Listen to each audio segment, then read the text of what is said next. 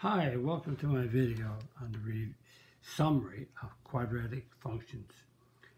The reason I'm doing a summary because it just puts all the units back together, certain questions.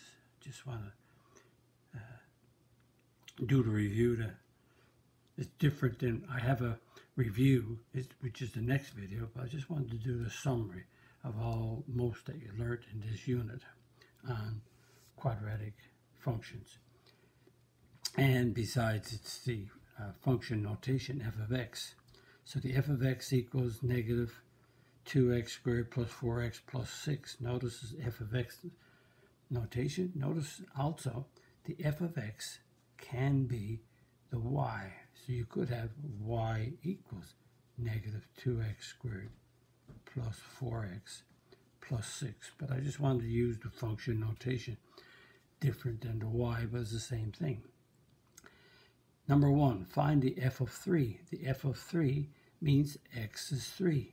So we will put 3 in the place of x.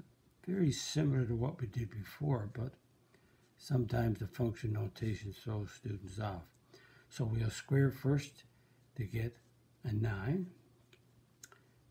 PEMDAS says we have to do the exponents inside the brackets, but there's no inside to do. It's already simplified. So we do the exponent. Then we multiply and divide left to right. So it's a negative 18 plus, that's negative 18 plus 12 plus 6. So it gives me 0. So that means the f of 3 equals 0.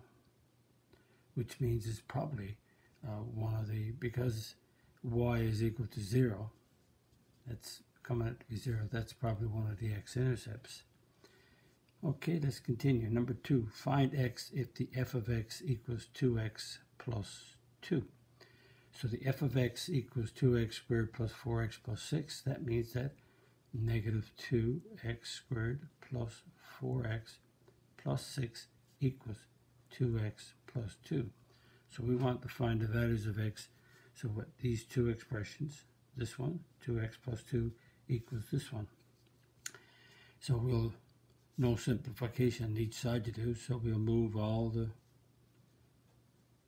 variables, the numbers, to the left side. So the 2x becomes negative 2x.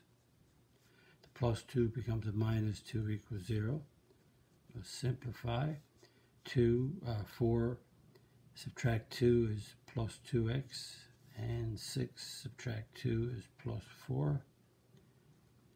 And we have a quadratic, so I could do two things. I could take the negative 2 out by factoring and get x squared minus x minus 2. Or, if I want, I could divide by negative 2. If I divide by negative 2, I'll get x squared minus x minus 2 equals 0. I could do either way. But if you did factor, then you still have to factor this trinomial here, which is a quadratic. X squared is x and x. The product is negative 2. The sum is negative 1.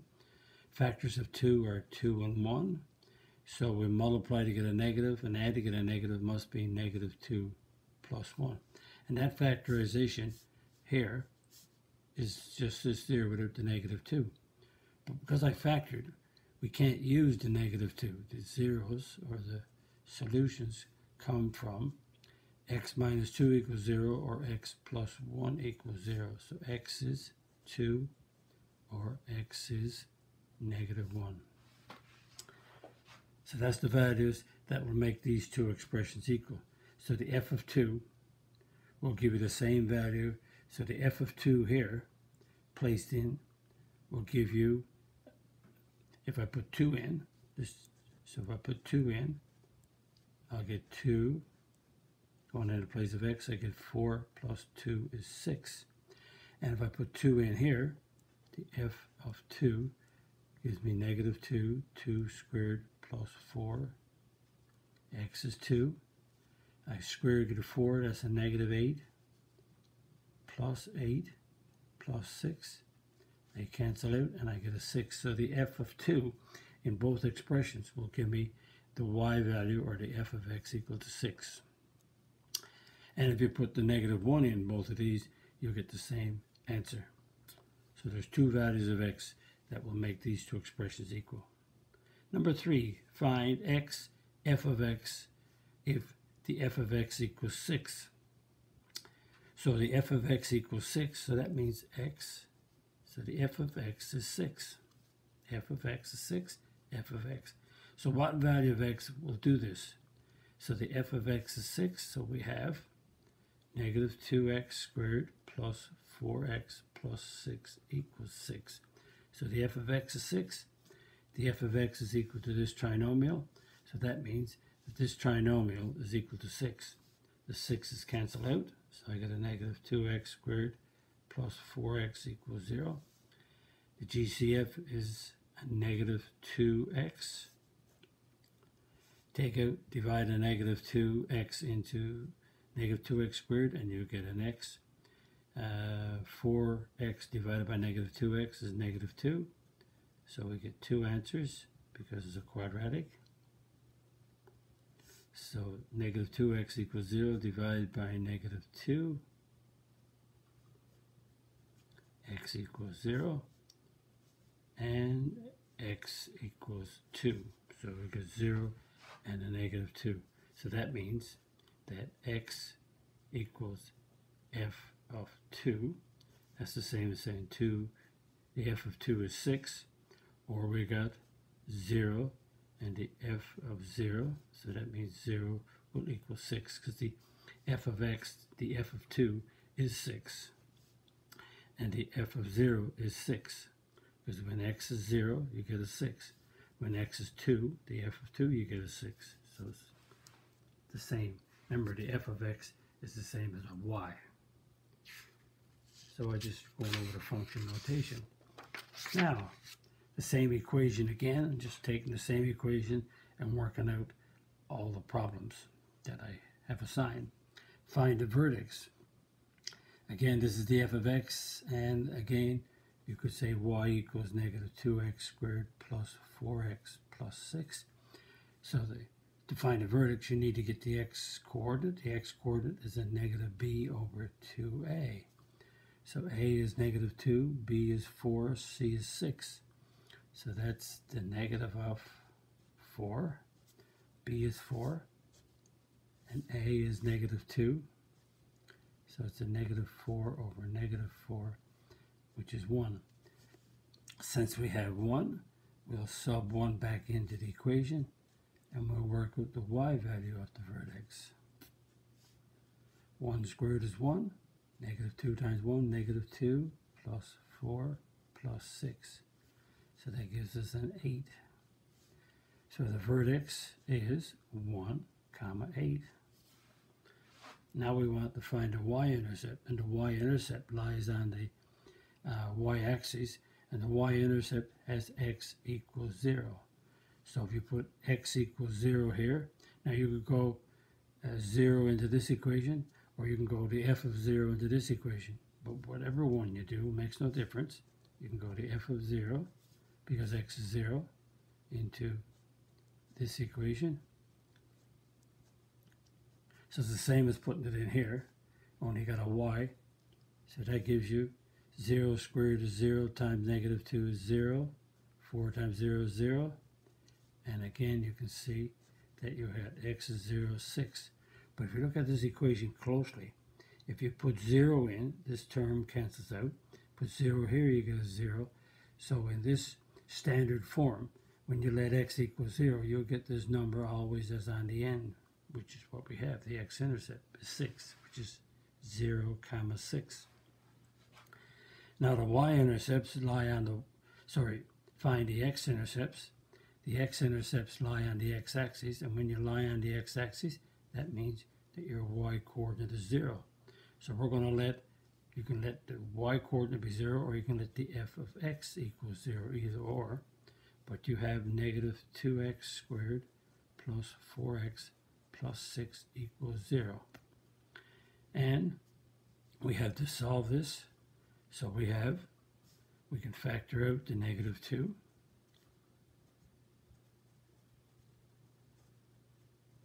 Negative 2 divided in, excuse me, negative 2 divided into negative 2x squared is x squared. 4x divided by negative 2 is negative 2x, and 6 divided by negative 2 is negative 3. That's factored further because it's a x squared is 2 factors, x and x. Factors of 3 are 3 and 1. And the product is negative 3. The sum is negative 2, so it must be negative 3 plus 1. Y. Multiply. Negative 3. Multiply. Or sorry, add negative 2. So x minus 3 equals 0. X plus 1 equals 0. X is 3. Or x is negative 1. Note the negative 2 has no bearing on finding the intercepts because you can't say negative 2 equals 0. So that is, the negative 2 is just a constant times whatever value gives you 0. So if you put 3 in the place of x here, put 3 here, you get a 0 here, so 0 times these numbers gives you 0. If you put a negative 1 in the place of x and a negative 1 in the place of x, the negative 1 plus 1 gives you 0, and 0 times these numbers will give you 0. So negative 2 has no bearing on finding the x-intercepts or the values of x, which will make y 0. So the x-intercepts are 3, so that's 3 comma 0, and the x-intercepts are negative 1 comma 0. Find the axis of symmetry. The axis of symmetry, two ways to do it. The vertex is 1 comma 8. So if the vertex is 1 comma 8, the axis of symmetry is a perpendicular line going down through the vertex. So the axis of symmetry is x equals 1. It's a vertical line down through the x coordinate of the vertex. Or we could say the axis of symmetry is equal to x equals negative b over 2a. So that's the same as what we did here. So if you work this out, that not only gives you the x coordinate of vertex, it also gives you the axis of symmetry, which if you look up here, it works out to be a 1. So the axis of symmetry is x equals 1. Now we're going to take all this information and graph it. So its vertex is 1 comma 8. So x is 1, y is 8, 5, 6, 7, 8. 1, 8 is right there. So that's its vertex. Notice this parabola is negative, so it's opening down. And we have a y-intercept of 6, so the y in 5, 6 is right here. Y-intercept of 6, so this 0 comma 6. And it has x-intercepts of 3 and negative 1, so x is 3. And y is negative 1, is the x-intercepts. And as you can see, if the axis of symmetry is straight down through the vertex, and it's x equals 3, sorry, x equals 1, what am I thinking about? I see the 3 here. Is moving down through the x is 1 right there, so x equals 1. I just said that x equals 1 was the axis of symmetry. So x equals 1 is the axis of symmetry. What does that mean?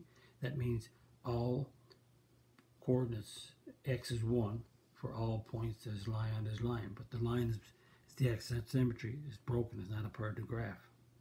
And now we'll draw the parabola. So it's got a y-intercept of negative 6. Y-intercept of 6 is coming down like this, and the other one side is coming down the same way as symmetrical. Notice 2 units to the right, you get 3. 2 units to the left, you get a negative 1. This is symmetrical. So all points. So that means if you move 1 unit to the left here, you get 6. Move 1 unit to the right, you get 6. So this point right here is x is 2 and y is 6. And this one here is x is 0 and y is 6. Remember, the parabola is symmetrical.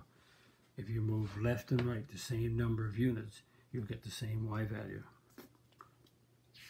let's keep just doing the summary. And we have the same equation again, but this time we're going to write the equation, express it in f of x equals a x minus h all squared plus k, and this is what we call the vertex form. But we've seen it before as y equals, and it's the same equation, only this is the function notation. So we'll work it out in terms of the in terms of f of x, but let's do it in terms of y first and then change it. So how we do it? Well, we can do it the easy way. X equals negative b over 2a, and we already did that because we already worked out that 4a was negative 2, b was 4, c was 6, so we already worked this out. That's negative 2, so negative 4 and negative 4, x is 1, and we worked out the y value to be, if you look back, we work out the y to be, y came out to be 8, so the vertex we found before was 1 comma 8. So that means the equation, notice that a is negative 2. If the vertex is 1 comma 8, that means it's x minus 1 squared plus 8, because whatever the x coordinate is, when you sub it in inside of this bracket, it changes. So 1 becomes negative 1, but the 8 don't change. That's one way to get the vertex. And while I'm at it, I'll explain it another way. Let's pretend we have y. I'm going to do it another way now. I didn't work it this way for a long time. We'll isolate, we'll move these terms into each other like this. I'll factor out the negative 2. And now, because I have the negative 2 factored out, I'll take a half of negative 2, which is 1, and squared. It makes this a perfect squared trinomial. So I took a half of negative 2 to get 1, and 1 squared is 1. This is a perfect square trinomial. Now notice I put a 1 here that wasn't on the right side before. Because I put a 1 here, I really put negative 2 times 1. So there's a negative 2 here that's not on the right side. So to balance it, that's a negative 2, so I'll add 2 to balance the right side. So the equation becomes, and this trinomial is factorable, square, so that's x squared, which is x. A half of negative 2 is a negative 1 plus 8. So that's another way by completing the square on this standard form. Or we can go x equals negative b over 2a, plug it back in, and we get the vertex this way. Since we have the vertex form, then the mapping rule becomes the x's, that's an x minus 1, so this is an x plus 1, and the y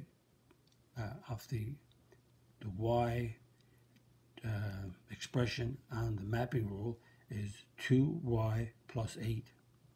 2y plus 8. So we change this one to a plus x plus 1, and what you see here is negative 2 times y plus 8. We practiced that before. And based on that, what is the transformation on the, remember, this is the basic form. This is the basic form of a parabola. Y equals x squared. So, based on the mapping rule, I always reflect first. So, as you can see, looking at this, this is 1 added to the x, so that means it's gone right. Because we have a negative with the y, is reflected in the x-axis. Because we have 2 times the y, we have a vertical stretch. Vertical because it's multiplying by the y. 2 times the y. And plus 8 means it moved up 8. So, putting all that together, that's what that's saying. I always do, it's reflected, because I always do an R, an S, and a T. Reflect, so it's reflected in the x-axis because of the negative. The stretch is a vertical stretch of 2 because of the 2. And the translations is 1 right. And plus 8 is 8 up. So that's the transformation that occurred on this basic parabola to come to this equation right here, which is in vertex form, or this equation, which is in standard form. Okay, now we have a parabola. Let's do number 12. State its domain. The domain of every parabola is always x belongs to the real numbers. A parabola always has its domain real numbers, all numbers, all real numbers. That's the domain of every parabola, which is written as, notice the parabola is in this form. It could be ax squared plus bx plus c. It could be a times x minus h all squared plus k, or it could be a times x minus s and x minus t. That's the different forms. But all these forms, no matter how the parabola is expressed, the domain is reals. But the range is different. Now, let's draw a little picture of what we have over there. We had this. So the parabola is doing this and this. So the parabola, the vertex of the parabola is 1, 8. The range, remember, I forgot to say, the domain is the x values. The range are the y values. So notice that the range, the y values are starting at 8 and going down. So the y values are starting at 8, and 8 is included. So it's the y values are less than or equal to 8, and the y values are coming down. Notice if 8 is right here, if that's an 8 for the y right there, then there's no values of y above the 8. They're all below, coming down. So 8 is a 7, a 6, a 5, 0, -1, -2. Notice this point right here, whatever it is. You notice these 2 points have that y value. These 2 points have that y value. These 2 points have this y value of 0, etc. And notice the range. That's another way. Let's look at the equation. The equation is this one. We notice that that's negative. Because it's negative, the parabola is opening downward. That means it's in terms is opening down because it's negative. So we find the vertex, or we have the equation. The vertex of the equation in this form is the y value is 8. So it's going down from 8. So it's less than or equal to 8. Once we have the vertex and we know it goes down, then it's the y value of the vertex that it goes up or down from. But because it's negative, it will go down from 8. What is the vertex? A maximum point or a minimum point? Well, if this is the vertex and it's going down, then this is a maximum point. In other words, it's the what? It's the highest point in the graph. If the parabola went this way, then this would be the minimum point because it's the lowest point in the graph. But the parabola goes this way when a is greater than 0. When a is greater than 0, the parabola opens upward. When a is less than 0, the parabola is like this. A is greater than 0 when it opens up. A is less than 0 when it opens down. A is negative. And what is the minimum value? The minimum value is the y value at the vertex. The minimum value is 8. Or some teacher might check with the teachers. Do you have to say y equals 8, or just 8? But the minimum value is the y value of the vertex, 8. And I reviewed the function notation with x-intercepts and axis of symmetry, parabola, and different forms. And that brings us to the end of the video. If you like the video, click the like button, the subscribe button, notification bell. Visit my math website, www.mathfullyexplained.com, to find more information about me, my videos, and the content. That's the content that's on my YouTube channel, Math Fully Explained. Thank you for viewing my video. Bye-bye.